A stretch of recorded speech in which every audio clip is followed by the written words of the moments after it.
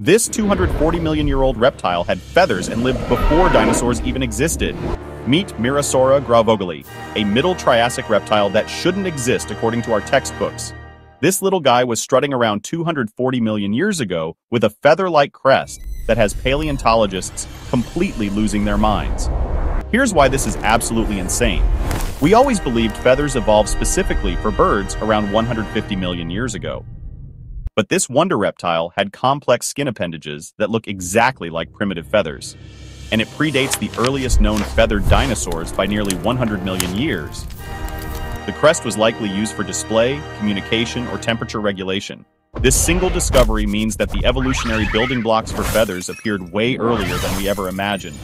We're literally rewriting textbooks because of one perfectly preserved fossil that survived 240 million years just to blow our minds.